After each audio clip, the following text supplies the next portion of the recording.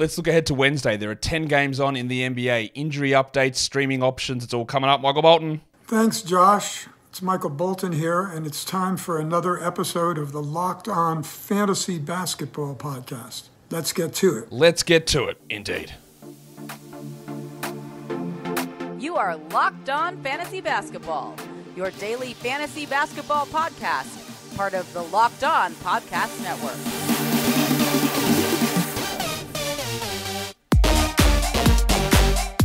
Hello and welcome to the Locked On Fantasy Basketball Podcast, brought to you by Basketball Monster. My name is Josh Lloyd, and I only discovered what the NFL was because of Taylor Swift. I'm also the lead fantasy analyst at basketballmonster.com, and you can find me on Twitter as always, at redrock_Beeble, on TikTok, at redrock_Beeble, and on Instagram, at Locked On Fantasy Basketball. Thank you for making Locked On Fantasy Basketball your first listen every day. We are free and available on all platforms. Go and give a double bang. Hit the, watch the video. Listen to the audio. You don't actually have to listen to it, or you have to watch it. Just let them play through. Thumbs up, bell, comments, and the trade deadline show Thursday, February the 8th at 1 p.m. Eastern. We might be at 1,000 pre-banks, so go and make sure you can get it to 1,000. Go ahead and hit like, and the link is up the top there. All right, we are here to look ahead to Wednesday. There are the 10 games on, only one team on the back-to-back there as well, and that is the Chicago Bulls coming in. So let's have a look at some injury updates as usual. There is always injury news dropping as I'm doing these shows, so things will change, and always make sure you're checking up on the latest information.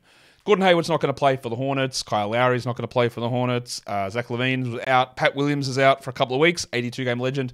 He's out for a few weeks there. Isaiah Livers is going to be out for the Wizards. Isaiah Stewart is going to be out for the Pistons.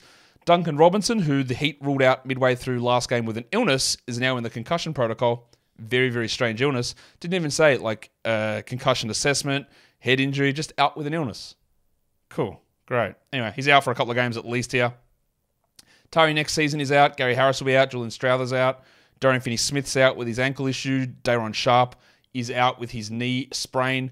And then on this next page, I thought Bol was going to be out, but Bol's actually been upgraded to questionable. So that's a W. Shaden Sharp is out. LaMelo Ball, I thought would be questionable. They said that he might be back this game and he's dealing with soreness. I don't know what's going on with that team, which is an evergreen statement that I can continue to say. But he's doubtful with the ankle soreness. And the Mavs have just dropped 1 million injury updates. Sick. Great. Love it. Oh my God. All right. Luka is out. Derek Lively is out. Kyrie Irving is out. Dante Exum is doubtful. And Derek Jones is doubtful. They've got nobody. That is massive Jaden Hardy time. So that's great. Like I said, always stuff. There's always going to be things that change every single moment. So I've done all this show to tell you about the stream options for tomorrow, and now like Jaden Hardy's at the top of the list because Luka, who's been playing, some might say too many minutes. I'm someone. And then Lively, everyone's out. There's no. Oh my God, is that 5 starters? They started this lineup: Luka, Kyrie, Lively, Exum, Jones. They started that 5, and they're all out. Wowee! All right, so that just came through. So you can ignore when we talk about that later on. Darius Garland has been upgraded to questionable, so it looks like he will return on Wednesday. Sasha Vezenkov is dealing with an ankle sprain for the Kings. He's questionable. Herb Jones has popped up with some adductor issues. He is questionable for the Pelicans. Like I had all the Mavericks here on this list. Dante Exum, doubtful. Kyrie, out. Derek Jones, doubtful. Luka, out. Lively, out. Mike Conley, questionable with that hamstring issue for the Wolves. Zach Collins, questionable with his ankle for the Spurs. Nikola Jokic popped up as questionable with a back issue. That is very intriguing. Jalen Williams, the Bronco, left the last game in the last minute with an ankle problem. We have not heard an official update on Jalen Williams at this point with that ankle problem. So hopefully we get something coming through soon, but nothing official there on that one. Grayson Allen is officially questionable for the Phoenix Suns. And then we've got Miles Bridges, who popped up as probable. Just be careful when you read your fantasy updates and your fantasy sites, because some of them will say Miles Bridges' game time decision or day-to-day or whatever. Like there's a difference between probable and questionable. So Bridges is probable, meaning he's going to play, almost definitely. Doubtful, which is what LaMelo is, means he probably won't play, but he's not officially out. We treat him as out, and we treat probables as in. So Miles Bridges is a probable. Cade Cunningham is probable. We know that he had a probable last week and he was ruled out. I expect that he plays here without too much concern. And Ben Simmons did hurt his knee towards the end of last game, which you never want to see. He is probable here as well. Hopefully there's no issue with that, but being listed probable is good. I'll tell you now, or I'm telling you here, that Evan Mobley is in for Wednesday because this is a back-to-back. It's a Wednesday-Thursday back-to-back for the Cavs, so I'd expect that Mobley sits one of those 2 games. I did have him listed questionable just because I didn't know which one they'd sit him, so it looks like he will play on Wednesday and then most likely be out Thursday as he recovers from his knee problem. Oh, that Dallas thing, man, that's terrible. Anyway, there's only the one team playing that Wednesday, Thursday back-to-back, and that is your Cleveland Cavaliers. Let's have a look at the stream of the day options, understanding that Jaden Hardy is going to be on this list now, even though he's not here at the moment. Actually, maybe I'll just go and have a look and see where I would slot him in. All right, so I went and had a look at the adjustments to the daily projections at Basketball Monster, and Hardy would slide in there as the 12-team category league streamer. Ahead of Dosunmu. So it'd be Nick Richards. Let's do it that way. Again, ignore what your eyes are telling you. Let's go Nick Richards, Jaden Hardy, John Isaac, Cody Martin, and then for points leagues, we go Jaden Hardy as well in both Yahoo and ESPN because, again, that's sort of come out of nowhere. I was glad I was able to catch that, but, things change, and that is a wild swing. That's one of the biggest, value change swings that you'll see because of the Dallas Mavericks and having literally everybody out. So that's where we're at with that. Today's episode is brought to you by eBay Motors. eBay Motors has teamed up with me and Locked On Fantasy Basketball to bring you some of the best fantasy picks each week, all season long. So when you're looking across the waiver wire, you might be able to find someone that's a guaranteed fit on your roster. So who have I got for eBay's guaranteed fit fantasy pick of the week? Well, I'm going to go off the script that I created myself and tell you that Jaden Hardy is the guy that we want to look at here. Kyrie Irving, who told us he would miss 0 games, has now missed 4 in a row, and I don't know when he's going to be back. Luka's ankle and lower body has been a problem all season, and Jason Kidd has been pumping too many minutes into him. And Hardy, at least for Wednesday, is going to be awesome. And sometimes in fantasy, we just have to look at the day ahead. Hardy might have extended value. He even played well last game as well. There's a huge opportunity here for Jaden to put up some numbers. So going at him now. See what you get out of it on Wednesday, and then we'll adjust when we find more of those injury updates across the Dallas Mavericks roster moving forward. But Jaden Hardy is in for the huge opportunity, and for at least one day, I reckon that's going to be a guaranteed fit on your roster. That's much like with eBay and cars, because they've got the eBay guaranteed fit policy with over 122 million parts for your number one ride or die. You can make sure that your ride stays running smoothly. Brake kits, LED headlights, roof racks, bumpers, whatever it is that your baby needs, eBay Motors has it. And with eBay Guaranteed Fit, it's guaranteed to fit your ride first time, every time, or your money back. And at these prices, you're burning rubber and not cash. So keep your ride or die alive at ebaymotors.com. eBay Guaranteed Fit is only available to US customers, eligible items only, and exclusions apply. Okay, let's go back in now, and we've done the stream of the day and adjusted the stream of the day. Let's look at the 10 games. What is on my radar over there? First one is the Bulls and the Hornets. This is a back-to-back for Chicago, so obviously we always need to pay some level of attention to Alex Caruso there. For the Hornets, they're going to be without Mark Williams, shockingly enough. Gordon Hayward's going to be out. LaMelo's going to be out. I want to watch PJ Washington because at the moment he's getting a lot of minutes. That's not always the case, and they started him over Ish Smith last game. Whether they do that again and they let Cody Martin run as their point guard remains to be seen, but PJ's minutes were well up, and he's a huge opportunity for production at the moment. In terms of streams, Dosunmu still is the Bulls guy that I look to. Big opportunity with no Zach and Pat Williams. And for Charlotte, I do like Cody Martin as a stream guy. He's available 97% of leagues. He might even sniff 12-team value, to be honest, because he was pretty good last game. The opportunity's still there in this one. I don't think it's going to be there when LaMelo returns. But guess what? LaMelo hasn't returned, so he's not here. Next game is the Clippers and the Wizards. I want to see what's going on with Russell Westbrook again. It's all about trying to figure out role and minutes. You can always stream him if you want, understanding some of the deficiencies. But when I'm giving long-term value looks at Westbrook, it's minutes. Like a 20-minute Russell Westbrook, I don't care in a 10 or 12-team league. A 26-minute one, I do. And I just haven't had any confidence in that being the case. For the Wizards, Denny Avdia, since Wes Unseld took over, his minutes are down, 4 or 5 per game. And did I say Wes Unseld took over? I meant since Wes Unseld got promoted and Brian Keefe took over, that Avdia's minutes have been deprioritized. Is that a trend? Is that a random thing?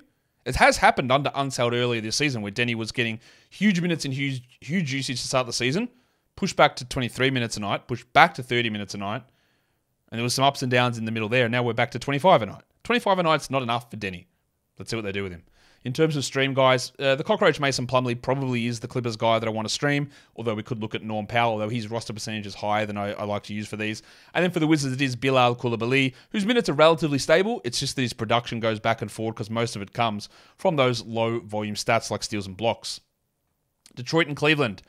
I want to see what they do with Asar Thompson. Isaiah Stewart is out. I expect that they go to Kevin Knox, which again is a laughable statement. They might go to Gallinari. Or will Monty Williams have the foresight to use Asar Thompson as a power forward and a rim runner and a pick and roll roller and a ball handler at times to mitigate the lack of shooting with Isaiah Stewart out? I doubt it, but we've got a chance to see what he does. For the Cavs, Jarrett Allen was able to put up good numbers last time. He barely played alongside Mobley. Mobley only played 20 minutes. They crossed over. And they started each half, but they didn't play together a huge amount. So Allen's sell-high window is open. Let's see what happens to Mobley's minutes. Do they bump up again? And does Allen suffer a crash? So you've got a sell-high still available for Jarrett Allen. In terms of streams, I am going to go with Alec Burks. For the Pistons, even though the return of Cade Cunningham reduces some of that upside there, but Stewart being out probably means he can find some extra minutes as Bojan pushes up a little bit. And then Dean Wade on the Cavs, even though he is on the bench with Mobley back, he still can produce for some deeper league value. You could also look to Isaac Okoro there. Unfortunately, it looks like Sam Merrill has gone the way of former Cavs streaming legend Craig Porter Jr. in being not good enough to be a major part of their rotation. The Sacramento Kings and the Miami Heat. Leaky Monk is in a huge dip at the moment, a huge chasm.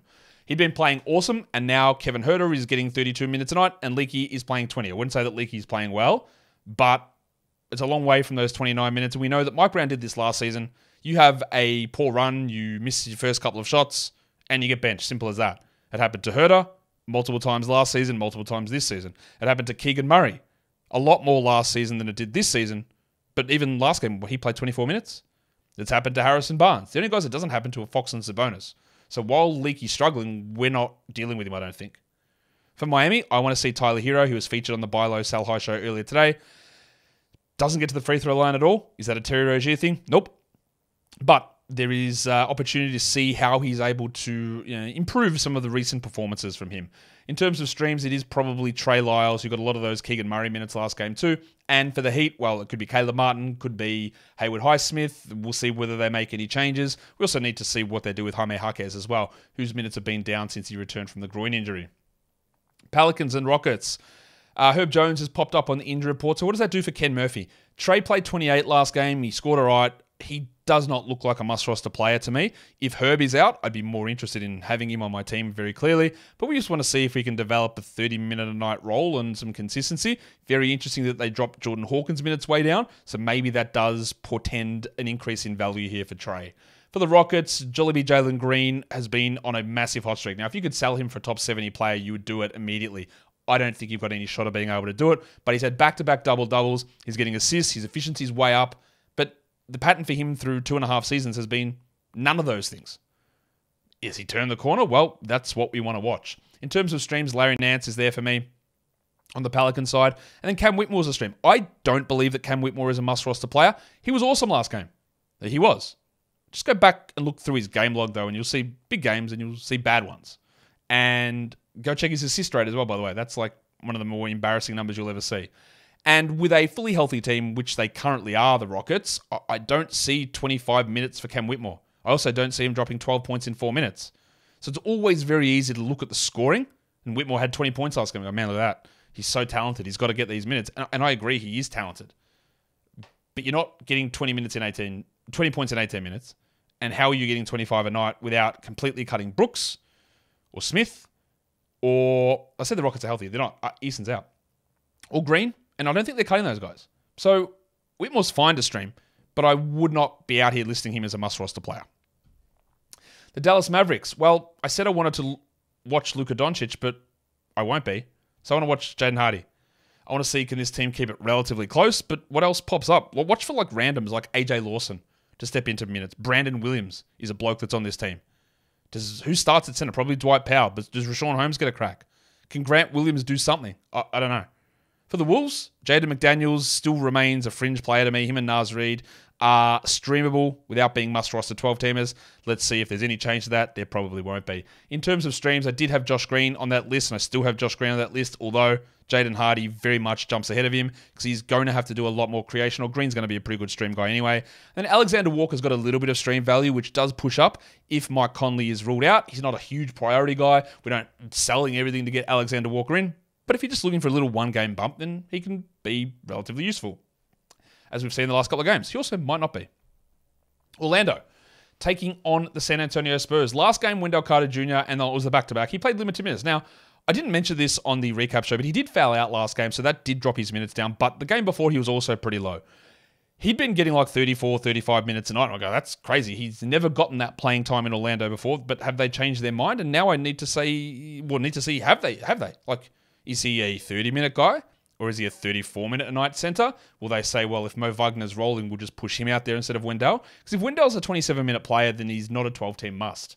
If he's a 31, he is. And if he's a 35, he absolutely is. But let's see how they use him. On the Spurs, Keldon Johnson actually has just popped up on the injury report as well. With, what injury did they pop up with him? Let me just have a look. I think it was something fake, I'm sure. Left elbow laceration. He should be able to play through that, I'm guessing. The Pacers also just ruled out Benedict Mathurin today, but ruled in Halliburton and Turner, if you wanted to know. Porzingis is playing and Cornet is out. Not a shock with that either. That's for Tuesday's action. So Keldon Johnson with the elbow thing. His last game was really strong. I do not buy Keldon as a must-roster 12-team category league player. In points, you can do it. His minutes have been up and down. His production's up and down. If he's a 26-minute player, he's not a 12-team category guy pretty comfortably, but let's see how they use him, because he did play 30 minutes last game. For the stream guys, John Isaac started last game with Fultz out. I expect Fultz is back, and Isaac moves to the bench. Of course, he played only 8 minutes, but what we really want to see here for Isaac, what is your role? Do you play 17, or do you play 21 or 22 like you played the 2 previous games?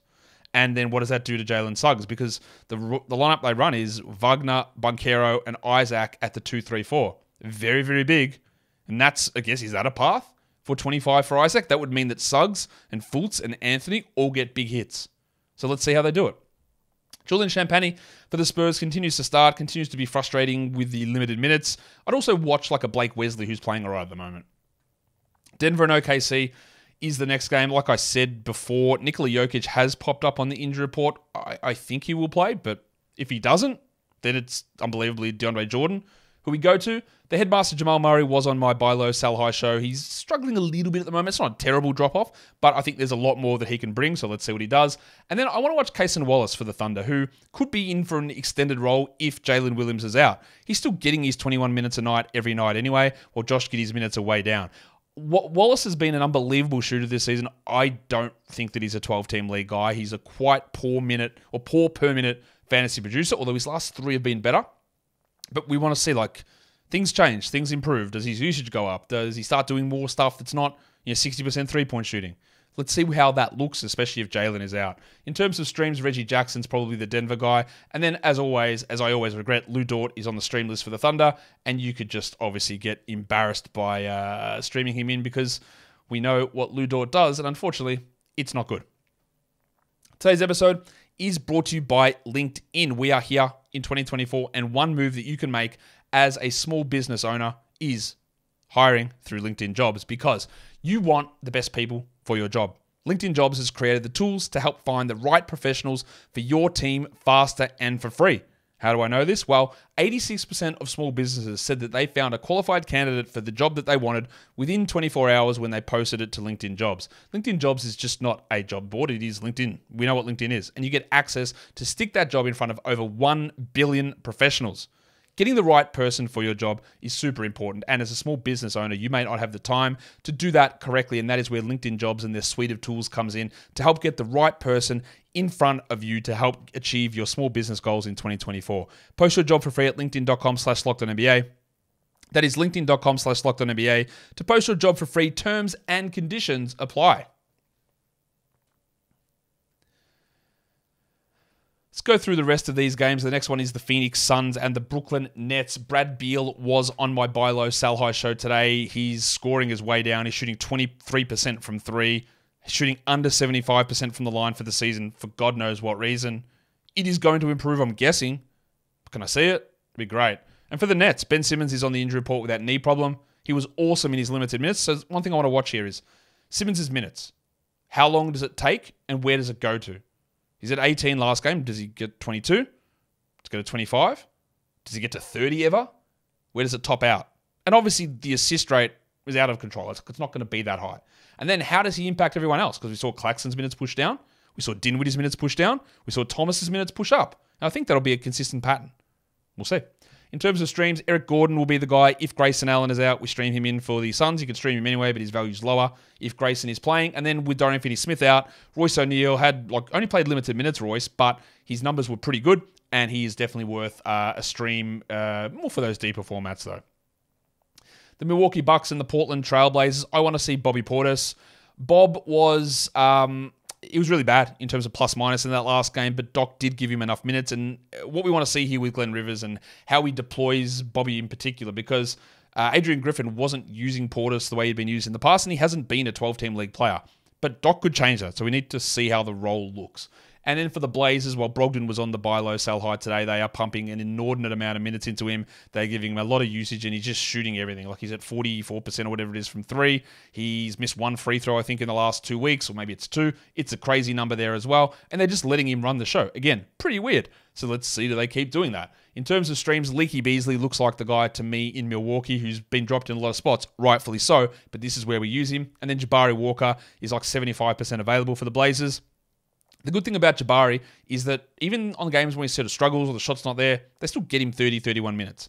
And at some point, I think he's going to turn in better per minute numbers and better efficiency and be a really strong 12-team league player. At the moment, he's on the sort of borderline as like getting you a little bit with more upside to do more later on.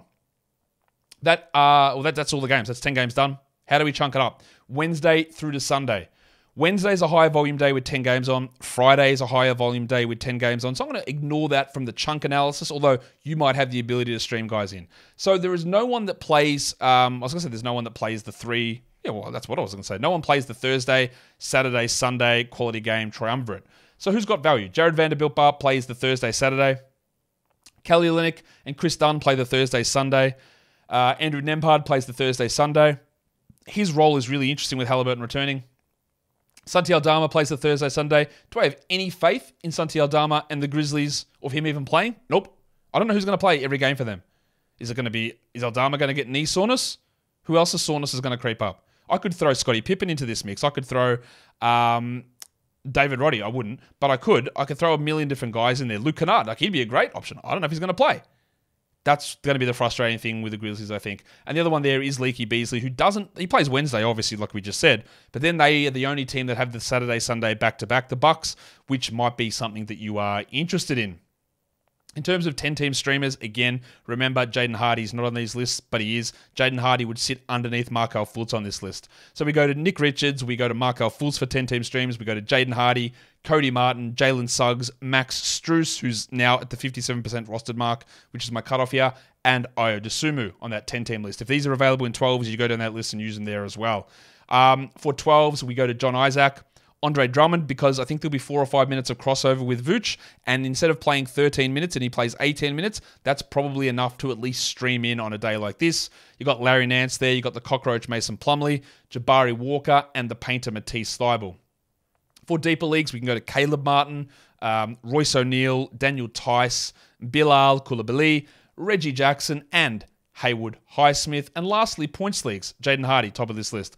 Then we go Ayo Dosunmu, Cody Martin, Jabari Walker, Andre Drummond, Yokai John Isaac, and the cockroach Mason Plumlee. And guys, that'll do it for me today. Don't forget, hit the thumbs up over here, hit the comments, hit all of that stuff. It's an inordinately important way of helping out the show. Subscribe, notification bells, and check out the live trade deadline show Thursday, February the 8th, 1 p.m. I hope you have remembered that date. I'm sure you have. I've only told you a million times. Guys, we are done here.